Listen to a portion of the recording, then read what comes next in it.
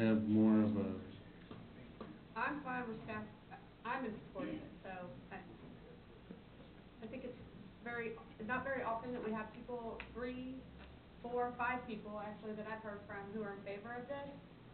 And I haven't heard any opposition, but I know this is the first time we've really talked about it publicly, and to me, to get public input, you start putting stuff together and make that determination. But if 5 residents come to me, I mean, that doesn't happen very often. Well, I had to more me, this, positives. I didn't have any negatives. Yeah, All I had was exactly, positives. so. to me, it's not just a sustainable farming issue. I think it's also a issue of property rights. I think that if individuals want to have want to do something, have that use on their property, but you've got to control that use, and the setbacks are very, very critical in that. And some lots are going to be too small, just plain and simple too small to be allowed to have, livestock or any kind of chickens. So, it's gonna solve itself, because you're only gonna have larger lots that are even gonna qualify with setbacks. So what is the direction we're giving Mike? I'd like to Larry, we offer, know you're against. for No. consensus, just to have a staff-approved process in place with a clearly defined set of parameters that would be eligible, and also part of that being a property inspection. That would be what that's what my directive would be, and I don't know if there's 3 more people that feel the same way or not. Anybody else agree with Heath? Maybe as a, Does anybody besides Larry agree with Heath? no, I don't agree with these, but, Christie, do you agree with Heath? but I would like to Look make a at point. it right now. I think we need to put a policy in place, and listen, I'll go for the special use permit if I have to, but I would say, if people meet the regulations, So if you're they saying policy, you're saying ordinance?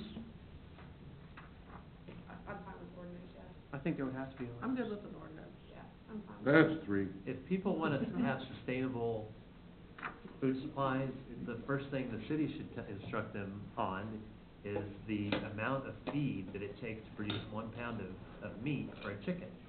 I mean, it's But about, it's their decision. it's about 6 times the amount of grain that they can produce in their garden for the same pound of food. So, Well, that's gotta be self-education. This is, urban farming is do-it-yourself, proposition.